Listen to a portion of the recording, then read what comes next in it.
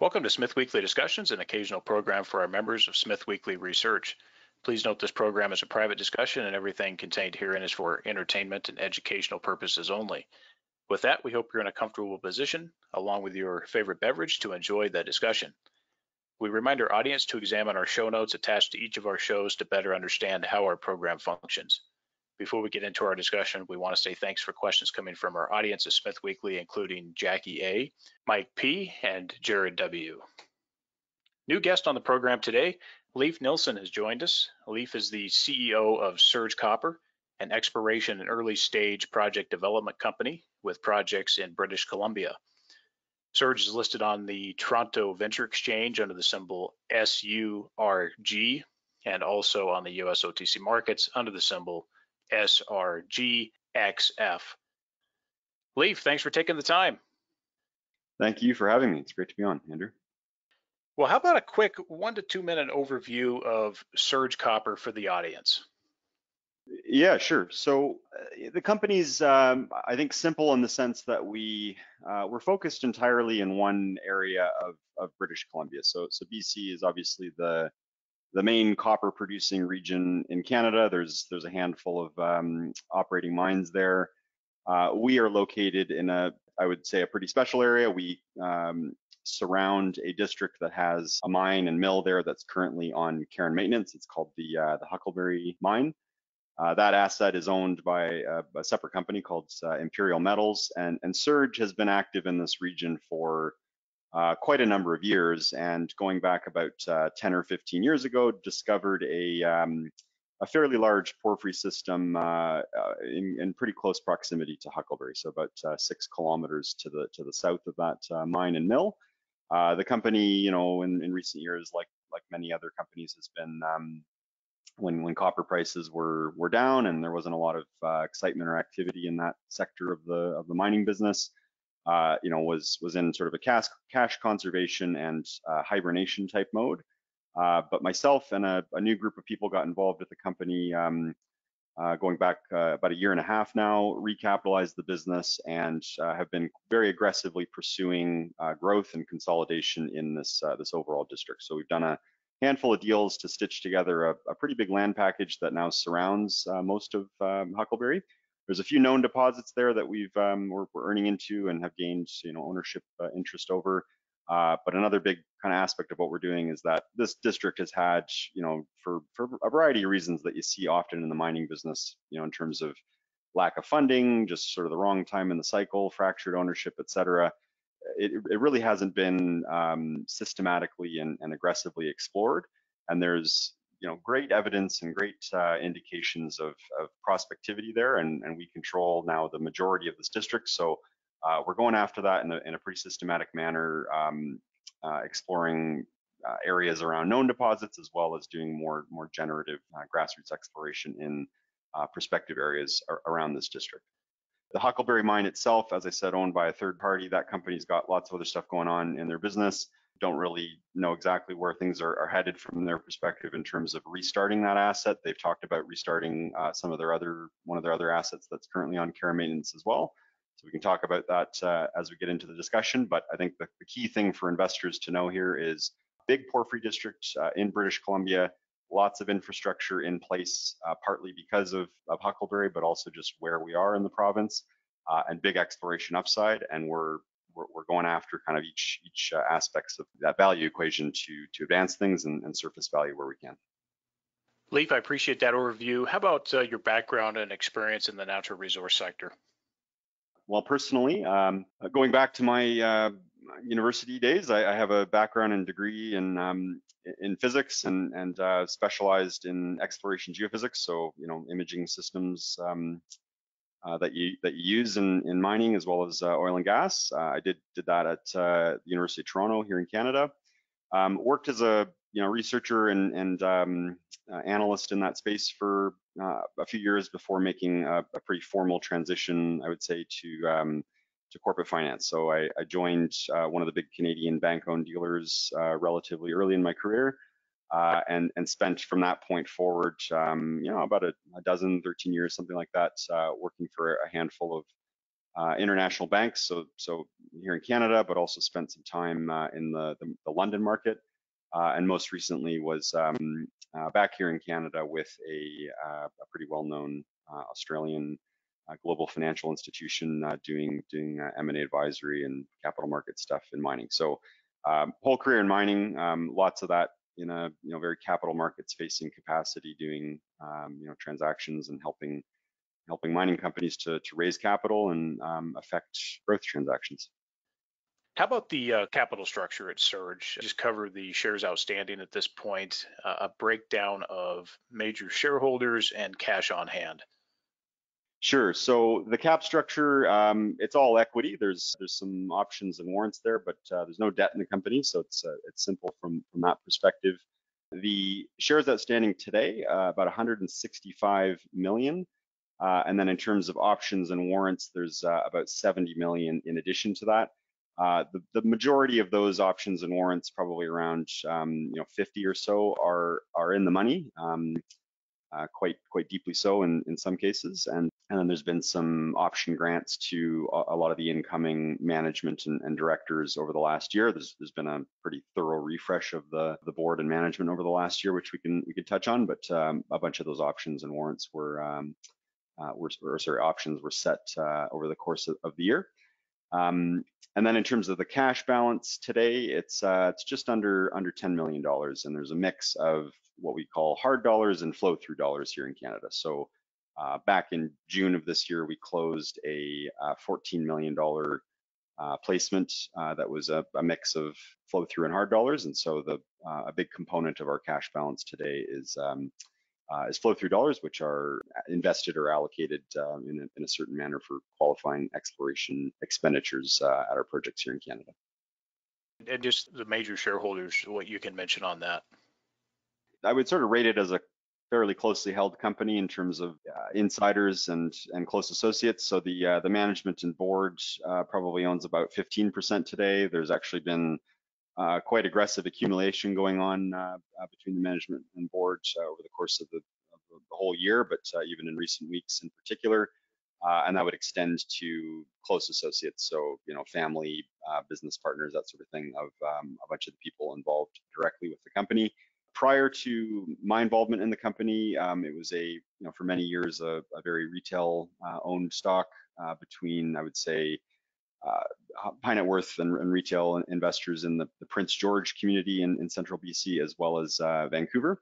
We continue to receive a lot of support from those historical investors, but as I mentioned, we did a bought deal earlier this year, so that was largely the first institutional round that the company's done. So we're kind of in the early stages of growing the institutional ownership component of the business. The only sort of component pieces of that are publicly disclosable is Altius was a lead investor in that financing, so they own not a huge percentage, but a few percent of the company. And then by way of one of the property acquisitions that we did late last year for the Berg property, the vendor there was Centerra Gold, so they're a 4 to 5% shareholder in the company as well.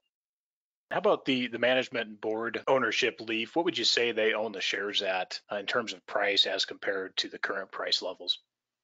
So the company, a lot of these folks have been around for a number of years. So Pat Glazier, who's our largest shareholder de facto, I don't know what his cost base is, but he would be certainly well in the money in terms of where his cost basis is.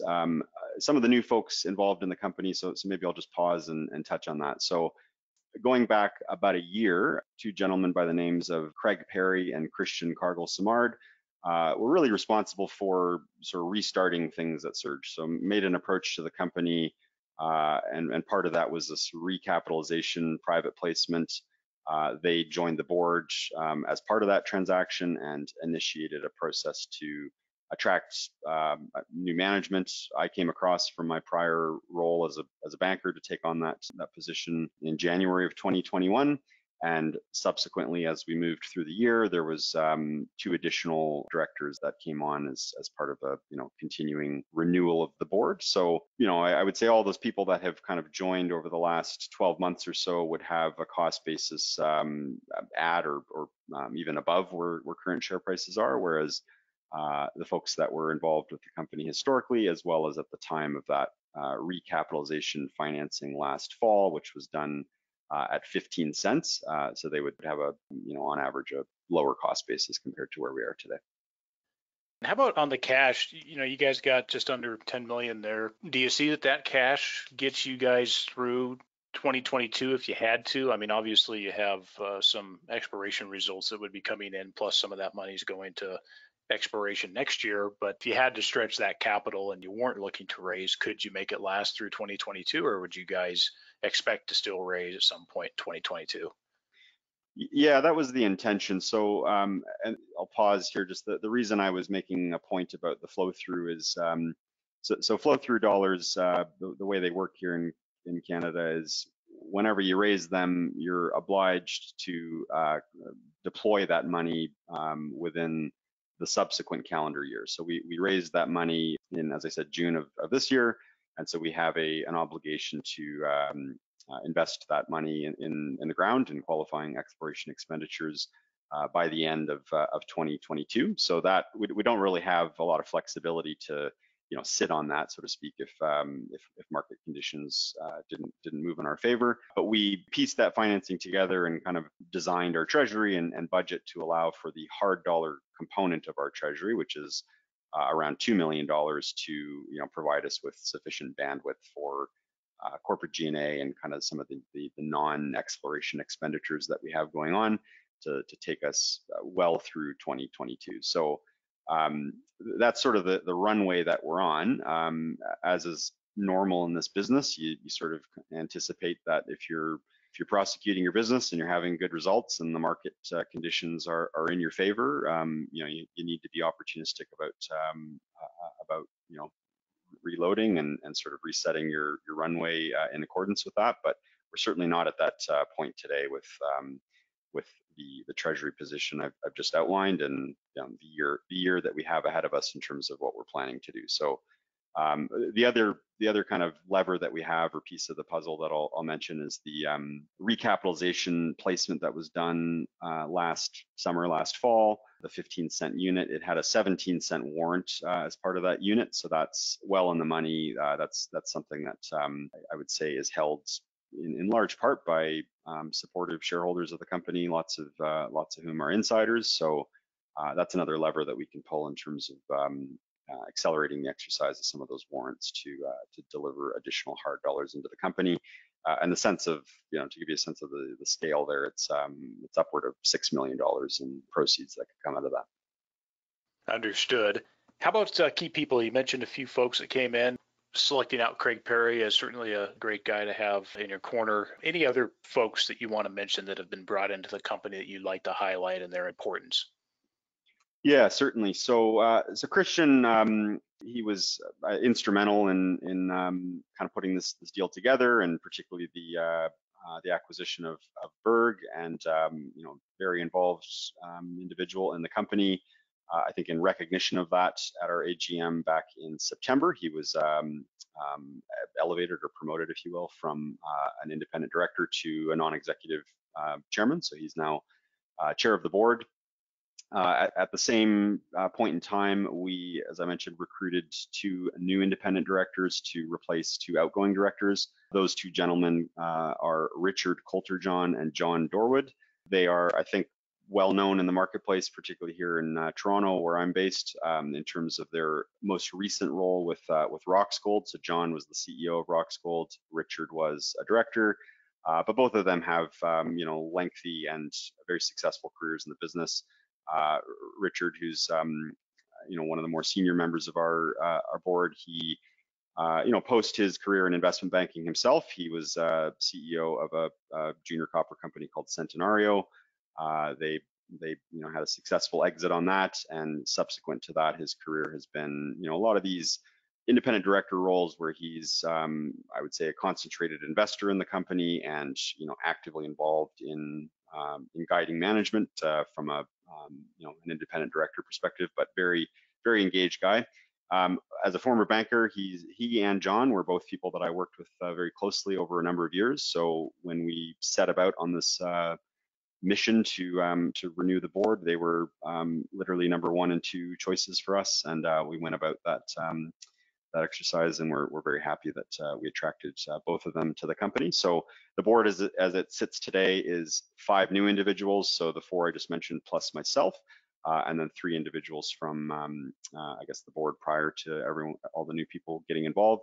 So that would be Pat Glazier, Jim Pettit, and Shane Ebert. And Pat is as I said, he's the largest shareholder in the company. He runs a private forestry business in central BC. Mining is a big part of what he does with his wealth. He's a big investor in a number of mining ventures, and been hugely supportive of the company during that lull in market conditions, and kind of keeping things going and keeping the company in good stead.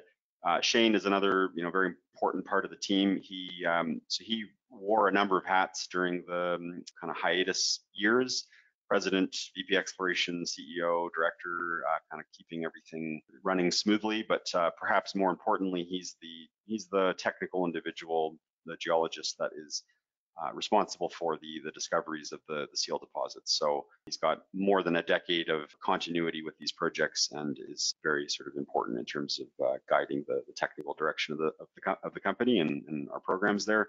PhD geologist, spent most of his career in porphyry environments, including the discovery of a big porphyry deposit in Mexico called Bauharachi. I'd probably, the only other thing to talk about there is over the course of the year, in terms of attracting new people to the company as well, a couple other technical advisors have been, pretty actively involved in the company. One named Paul Chowron, who most recently was the chief operating officer of Teranga up until their sale to Endeavour. And he's an individual that's been involved in lots of big project builds, Detour Gold being one of them. And then, of course, the sort of latter part of the history of Teranga involved the acquisition of the Massawa project from Randgold/Barrick. Pretty complex transaction. Teranga had the only piece of infrastructure there in Senegal with the mill there, and Massawa was I wouldn't quite call it a stranded asset, but it was a resource that was proximal to that mill, and I think untangling the different synergies that existed between the mill infrastructure and that resource was a pretty complex transaction, and Paul was a big part of the technical aspects of figuring that out.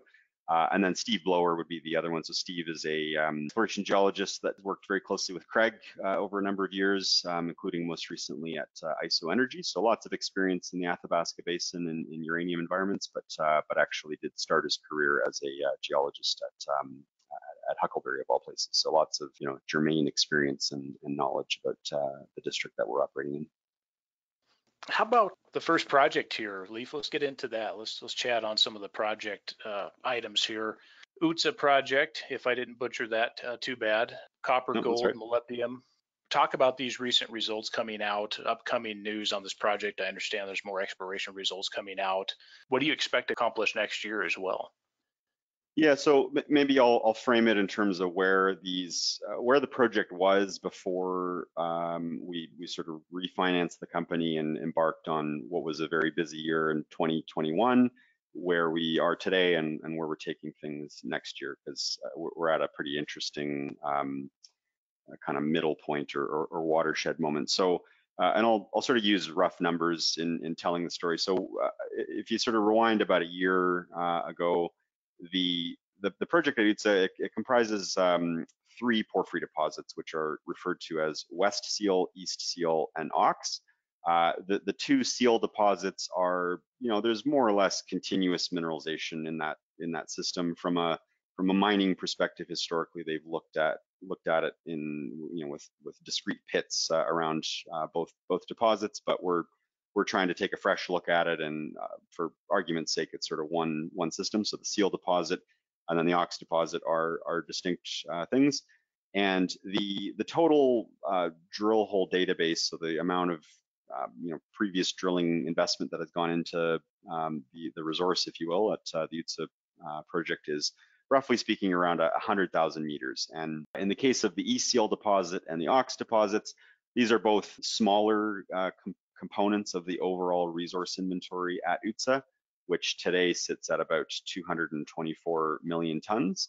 And then the West Seal deposit is today the biggest component of that. So out of that 224 million tons, it's about 2/3 of that overall tonnage. And so where the nuance sits in all this is that the West Seal deposit, it's all these things you ultimately need to or want to have pit constraints put around them in terms of capturing the sort of relevant resource. None of these deposits at this point in time have really shown any attributes of having real meaningful underground potential. So the grades can get really high in areas and pretty exciting, but not quite leaping past that threshold of where it would clearly be bulk underground mineable. So all these are very, I would say, vanilla open pit targets. And in the case of West Seal, the geometry of the deposit is part of the opportunity and the sort of the mystery of what we're trying to get after. And what I mean by that is there is a non-pit constrained resource done a couple years prior to the most recent one that is much larger. It's around almost 500 million tons. And so what we're trying to do with a lot of the drilling this year, it's really focused on West Seal, and it's really focused on optimizing a more modern pit constrained resource. And what I mean by that is metal prices have moved. The other kind of input parameters that go into a whittle constraining pit have evolved from where they were in 2016. And strategically, I think the marketplace today is perhaps more interested in or more accepting of large tonnage, big open pit projects than the market may have been a few years ago, where the emphasis was on smaller, kind of lower capital startup type things. So what we're trying to capture with the drilling at West Seal today is really repositioning it as what is the true open pit mineable size of this deposit. And so the way we attacked the drilling program this year was to start things out with a sense of what the true volumetric playground that we're working with is. So we stuck a big conceptual pit shape around the entire Seal deposit and said, this is what we're working with. This is where drill density has been lacking in the past, and frankly at West Seal it really was not a drilled off deposit. There was lots of areas that were open in multiple directions, both laterally and at depth. And so there was aspects of the 30,000 meters of resource drilling that went into West Seal this year that were genuine step outs in specific volumetric spaces that we wanted to fill in, as well as infill drilling where drill density was lower, and looking through the old block model, there was good indications that the high grade was going to be, you could extend it within the block model, so kind of internal optimization drilling, if you will. So 30,000 meters of that over the last year. We've now cut off that drill hole database and are in the pretty advanced stages of working on a resource update at West Seal. So can't give you any numbers on that, but that was the strategic initiative that took place over the last year, was really finish the task of drilling off West Seal, take a fresh look at a pit constrained resource there, and kind of reset the bar there. In addition to that, there was some exploration drilling. We'll circle back and talk about the regional exploration opportunity, but to give you a flavor, we were very busy this year, obviously very focused on the West Seal deposit area in particular. And of course, access and efficiency is a big part of how you're sort of allocating efforts when it comes to exploration. So we've got lots of targets all around the district and lots of interesting things to get after. But in the context of what was a very busy summer, the manner in which we were prioritizing things was, what targets do we have in the near resource area at Oosta that have multiple overlapping data sets in terms of geophysics, soils, et cetera. Good sort of conviction and confidence on targeting, but also access. So access in this area is in large part determined by Forest Service roads, and there are a lot of them in our area. There's sort of lots of crisscrossing forest roads all through this area, and so we had quite to our benefit a lot of areas within the IP geophysical trends around the Ox deposit and the Seal deposits that gave us quite a lot of targets to test. And so again, round numbers, there was about a little bit more than 15,000 meters that has gone into that type of drilling over the last year.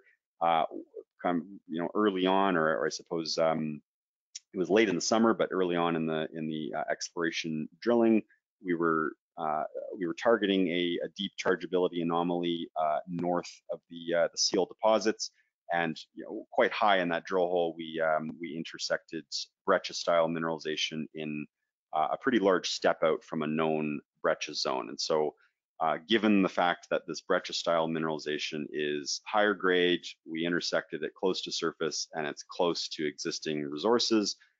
Those are all the sort of boxes that you want to tick for an exploration target, the kind of thing that can ultimately lead to a higher grade payback zone. So we really focused our efforts there in the latter part of the summer.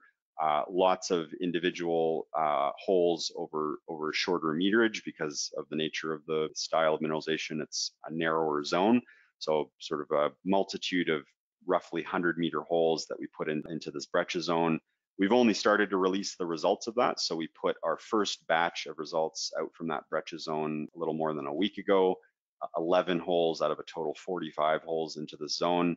Great results so far. We've basically shown pretty good continuity on this zone over about 200 meters, and that's again additive or in addition to a known zone that has a historical resource of about 1 million tons. So we'll see where we get to. The goal there is sort of 3 to 5 million tons of grades that are a multiple of porphyry grades. So if it was on the high end of that, it would be a home run. If it was on the low end, we'd be very happy, and it can have significant sort of value impact on a project like this. So the highlighted intervals were, in the range of 25 to 45 meters at 1.5% copper equivalent. Again, rough numbers, and there was some lower grade hits as well. So the nature of breccia mineralization, you'll have there's more sort of volatility in that grade, but we do expect to see lots more kind of high grade pockets within there, and averaging out into something that looks pretty good.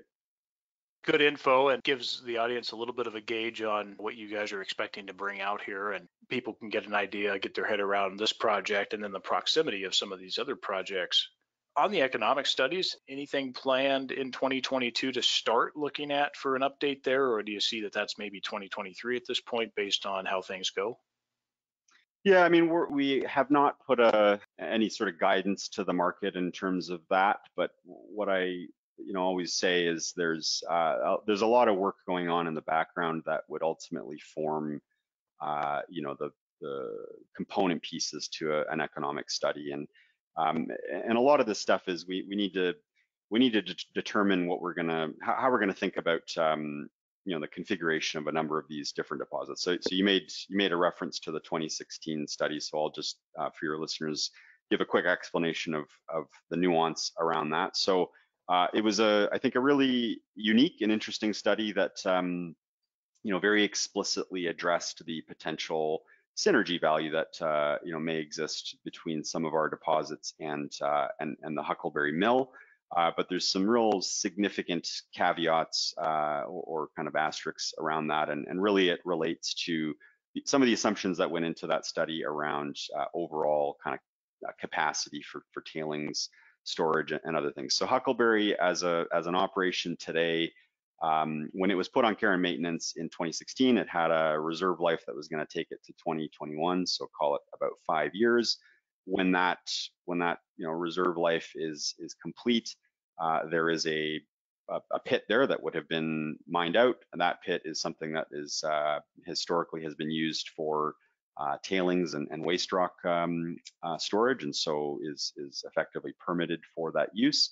And so this PEA that SURG did was on the basis of, at the end of the Huckleberry reserve life, is there an opportunity to mine some portion of the mineralized material at some of these deposits at Oosta, have that mineralized material processed at the Huckleberry Mill, with tailings stored at the infrastructure that exists there. And the concept is, low capital restart, focusing on using existing infrastructure, existing permits, and extending the useful life of that infrastructure. So, really, again, it's PEA, so a lot of it has, big error bars on everything, but the order of magnitude capital is a huge differentiating feature of it compared to, virtually any greenfields development of a big, porphyry copper mining opportunity. But yeah, the big takeaway there is it's only a very small subset of the resource inventory at Oosta that was modeled into that PEA because of some of those constraints. So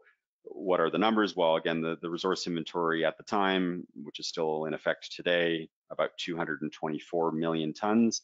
And the amount that was modeled into that production scenario was only 65 million tons. So big sort of delta there, and there's good reasons for that. But from where we sit today as a company that we're trying to surface value on all of the assets that we own, there's a big question about those resources that didn't go into that PEA. Like, what are those worth? What do you do with them? And in terms of physically what's going on, the deposits that were modeled in that PEA, the majority of it was quite explicitly the East Seal deposit and the Ox deposit, and there was a very small amount modeled coming out of West Seal, like 10 to 15 million tons.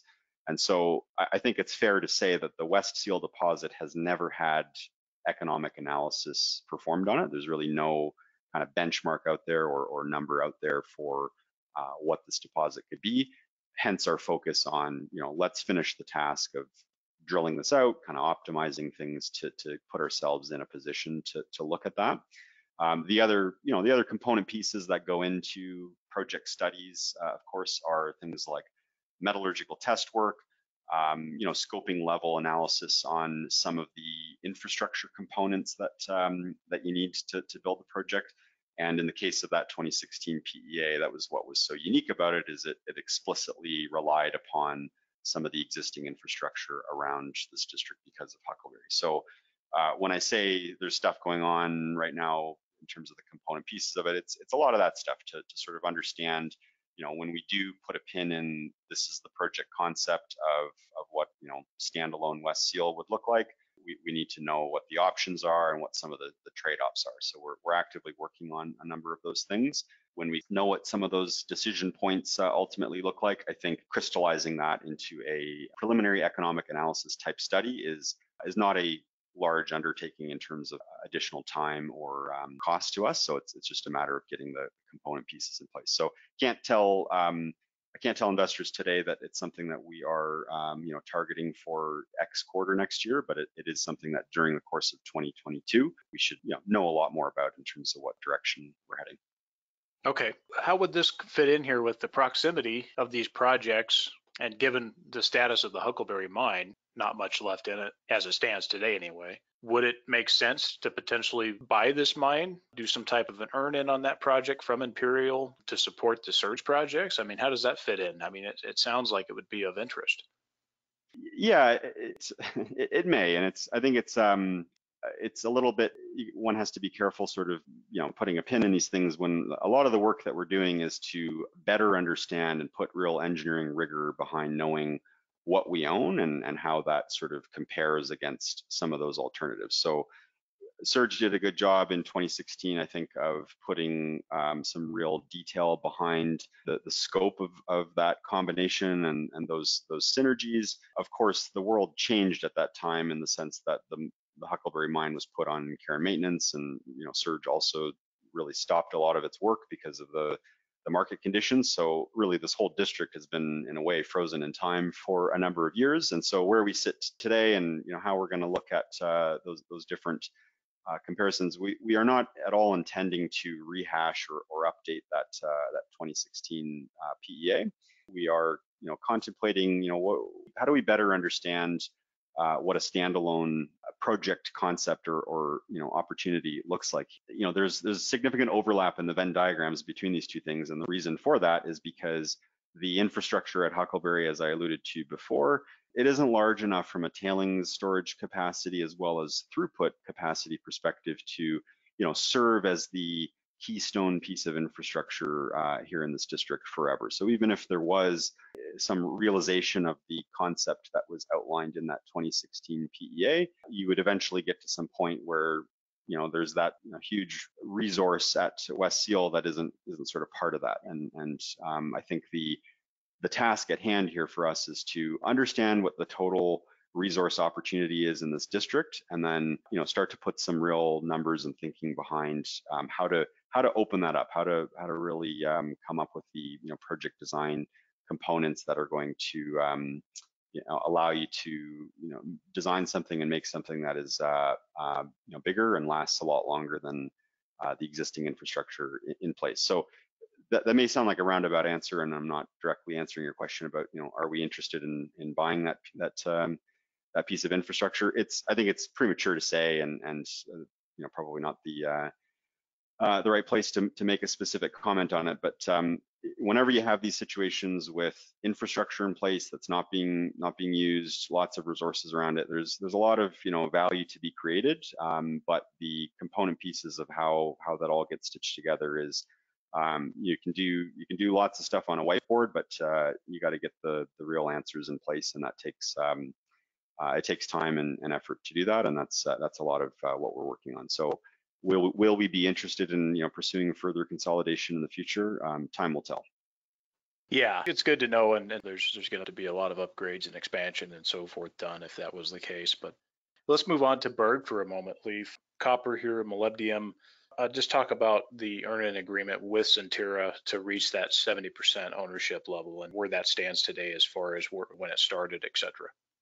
Sure. So the agreement's about a year old, and it had really two components to it. One was a upfront payment component, and the other is a work component. So on the upfront payment component, on signing about a year ago, we just had the anniversary this week actually.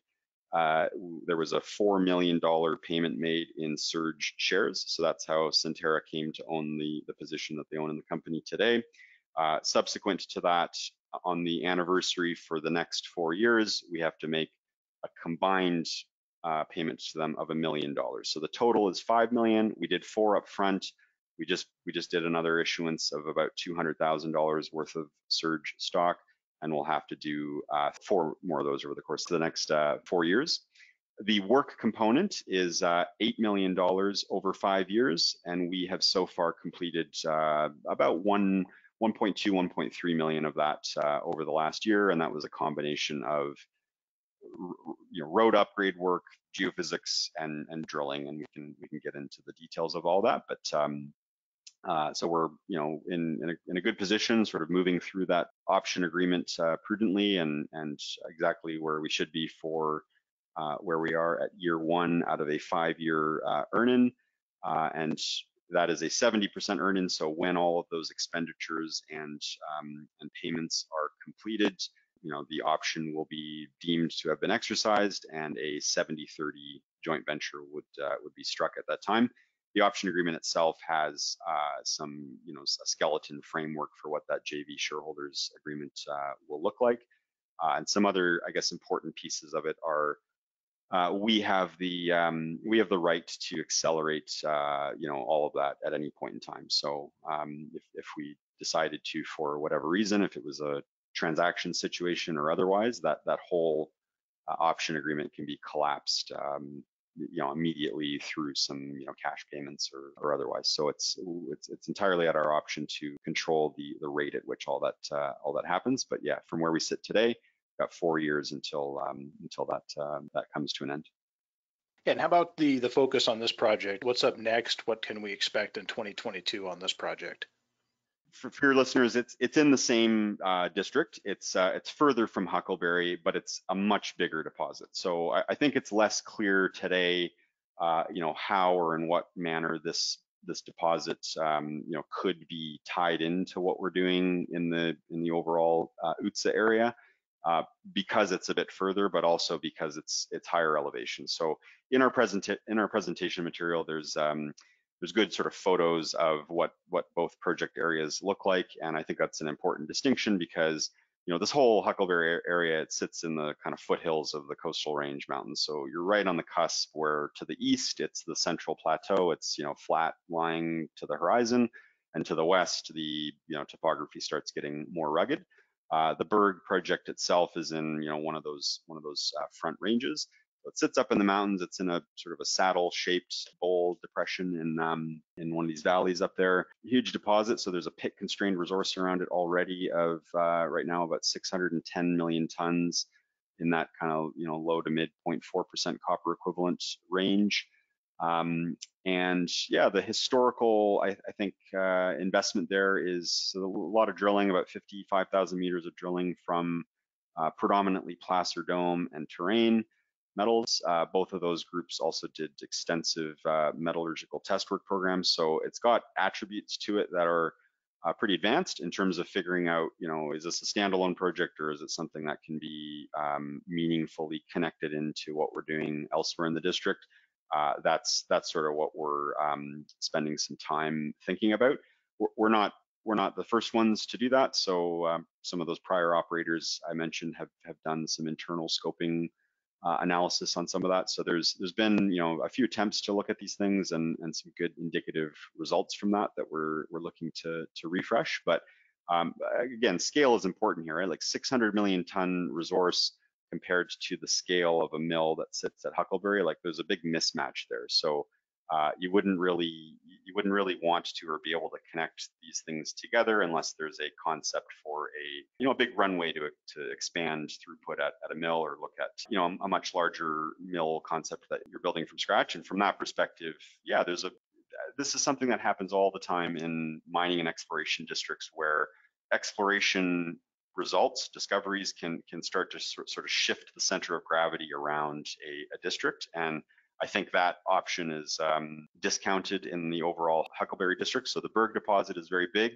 There's a lot of interesting exploration targets in that northern part of the district as well that we intend to put some focus on. So, a single season of drilling or a single drill hole that makes an interesting discovery can really move the needle in terms of what you're trying to do from a project design concept. So we don't want to get ahead of ourselves on any of those decisions before we make some headway on some of the regional exploration opportunities that we see. But what we have done in this first year of operatorship of the Berg property is predominantly reestablishing access, and then rebuilding a camp and a small drill program. And so that all took place specifically at the Berg deposit area. But there's the Berg property is a much bigger piece of the chessboard, and there's lots of different target areas there that we were not able to, we didn't really put any, didn't have any sort of capacity to deal with during 2021, but have moved to the fore in terms of focus for 2022.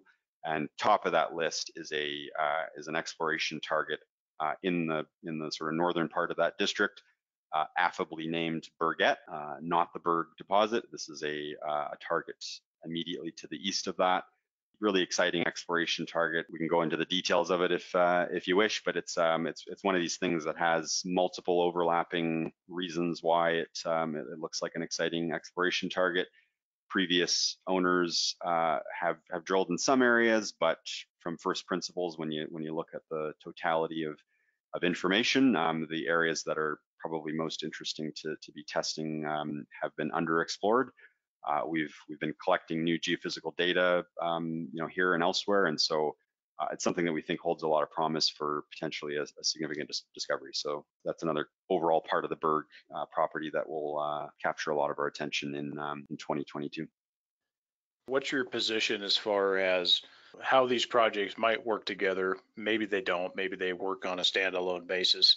What do you guys see as your expectation for a production profile, mine life? What's your overall threshold that you think attracts suitors to the SURG story, to the SURG projects? What would you guys expect would attract attention in terms of profile, life, et cetera, on a potential project?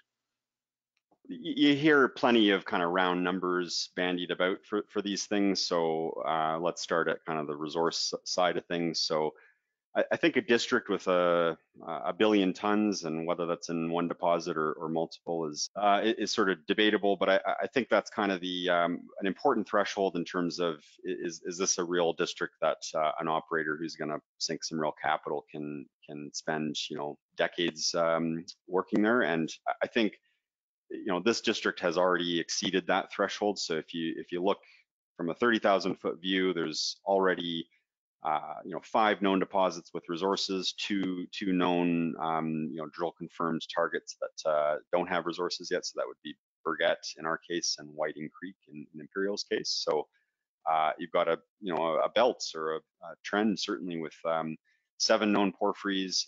The most recently discovered of these was Seal.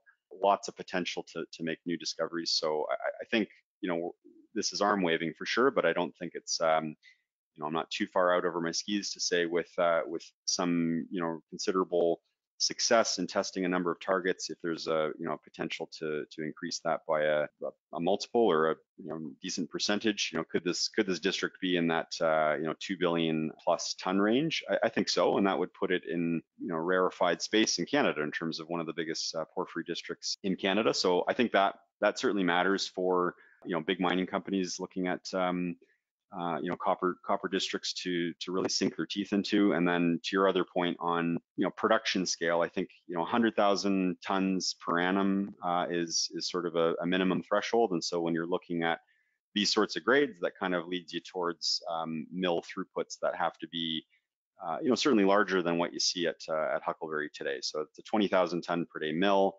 And again, looking at some of the other operations in BC, many of whom have been aggressively focused on throughput expansions in recent years, I think that 60,000 ton per day plus is sort of it's a nice inflection point where you get to that critical scale from production based perspective, but also lots of scale economy benefits from a costing perspective. So again, can't point you to a study yet that SURG has put out that says this is the way we're going to deliver that. But I think in terms of the resource base today, the discovery potential, the infrastructure in place, it's not far off in terms of coming up with a concept that meets a lot of those scale thresholds. So we believe from an investor perspective, this is a project that or a district that certainly should be on people's radars in terms of having that significant scale potential that should be relevant for major mining companies around the world.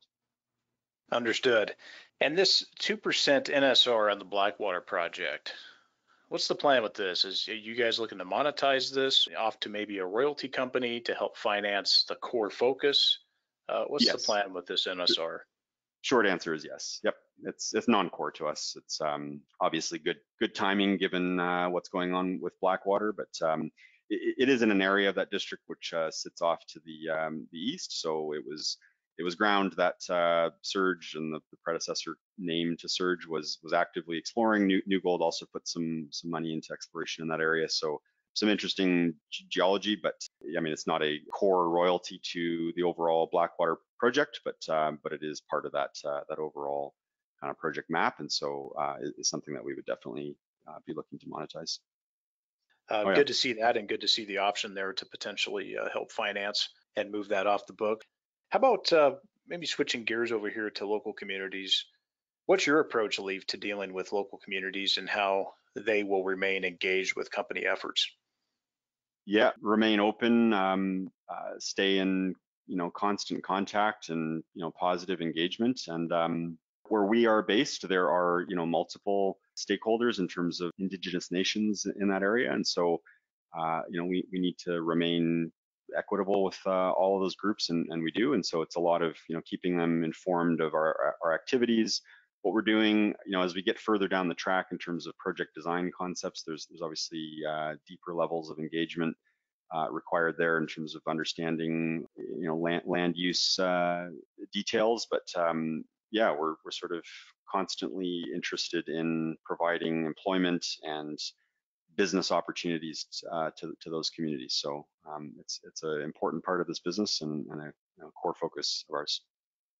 How about overall strategy, Leif? What do you see here in terms of just the bigger picture for the company? Do you envision that this is some type of exit scenario for the company in terms of moving forward with exploration, success on the ground there, and then, potentially selling the company to a major in the future? Is there a operational desire there to build out and develop yourself in the future if should that come to economic reality? And then also with that, what do you think the time frame is for SURG? Anything you'd like to speak to on, overall strategy?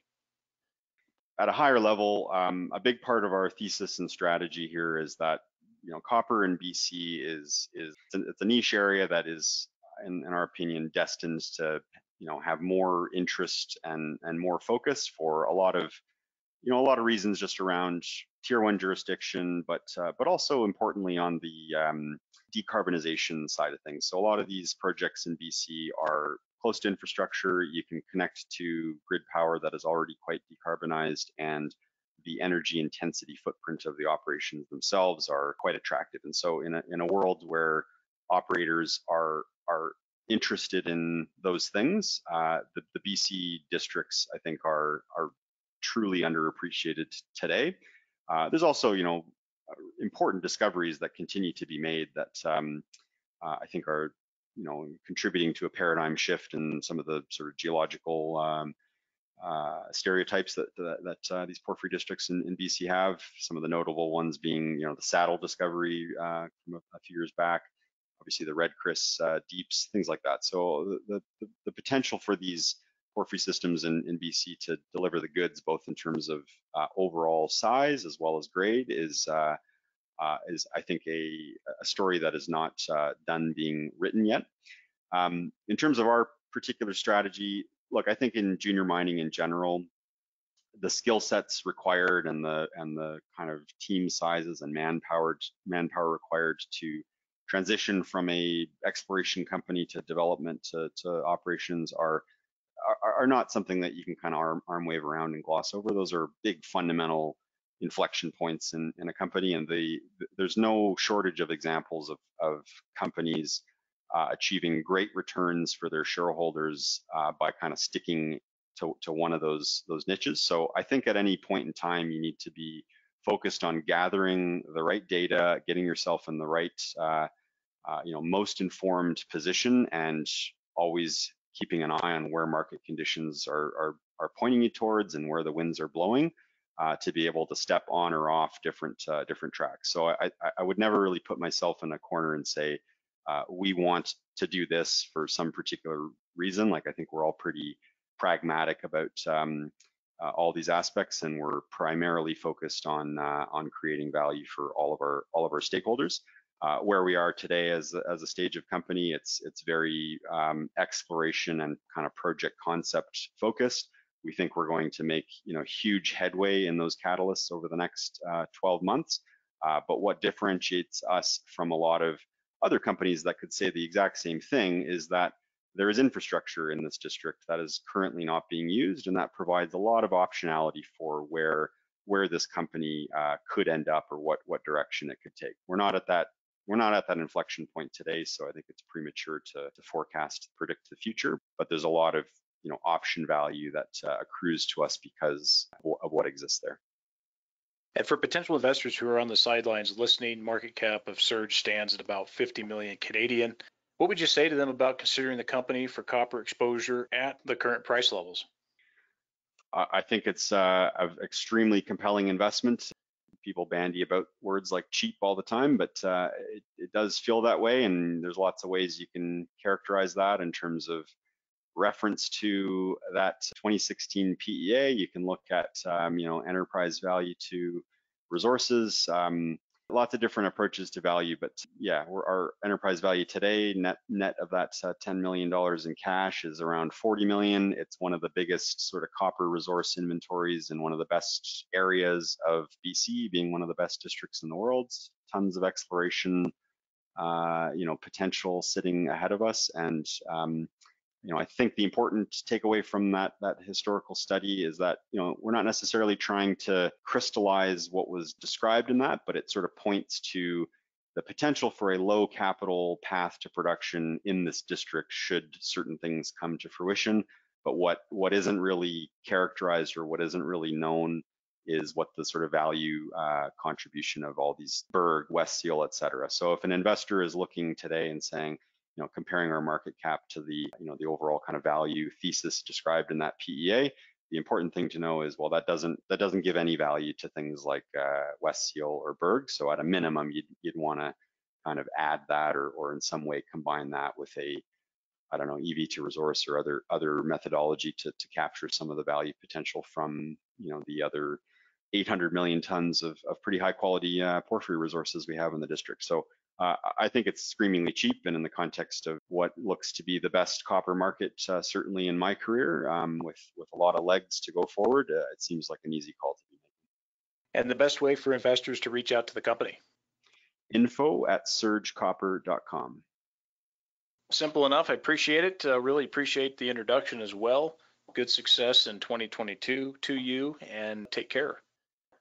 Likewise. Thanks a lot, Andrew.